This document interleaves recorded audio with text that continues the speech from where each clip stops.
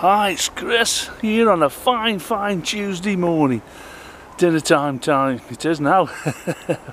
I've just walked down from Rudyard on the feeder for the Caldon Canal. It's a bit sludgy, it's taken me about an hour. I'm parked up at Rudyard and I've walked down. The last video I did where it actually left the Rudyard Reservoir. And Rudyard Reservoir is actually the second biggest canal feeder in the country. Someone told me that, I didn't know that. I'll have to find out what the biggest is, but I didn't realise it's the second biggest. Anyway, I've had about a 2-mile walk. I've been at it about an hour and a half. It's a lovely day. God, it rained yesterday. It started about 10 o'clock and it rained right through till this morning. It was absolutely awful. So the fields are nice and sludgy. So I'll turn the camera around and show you these spectacular views. There we go, it isn't much, is it? But it was built to feed the Caldon, the Trent and Mersey Canal. Like I say, it comes all the way from Rudyard. I've just walked it. I've got my new trainers all sludged up. I should have known better. But it doesn't look much. But like I say, it's a fair flow on it. It's like this all the way from Rudyard. We're just approaching the top canal now, where it feeds.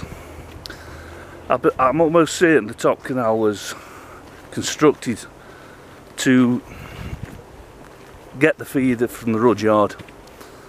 You can't bring boats all the way down here. It's a lovely place, it'll be lovely in summer. And there we go. That's where all the water goes to. That goes, the top canal goes for a couple of miles and it joins Hazelhurst Junction where the main Caldon goes. So it feeds down, then the main one goes to Froghall.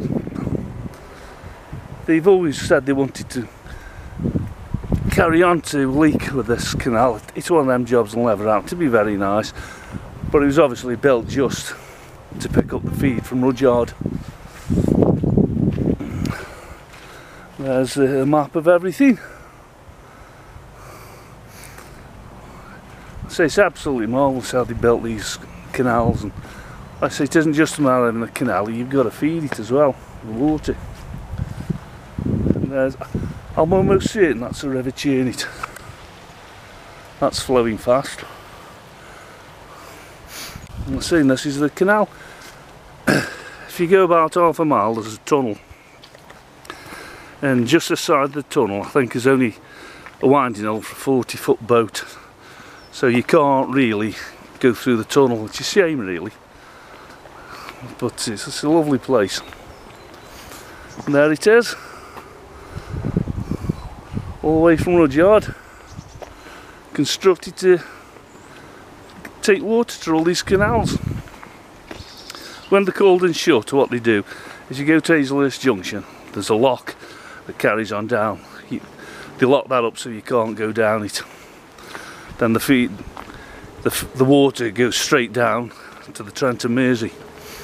So they do that quite often when there's a water shortage, and they've had a fair shortage this year, as we all know.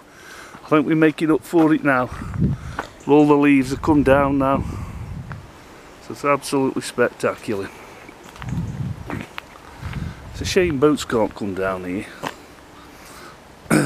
Still. Alright, I'll have a walk up there next time and go up to the tunnel.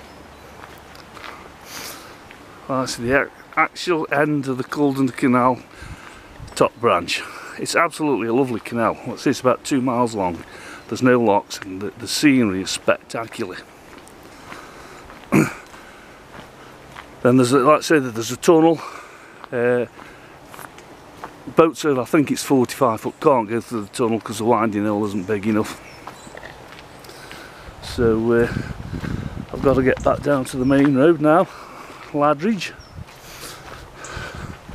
and head back to Rudyard to pick the car up.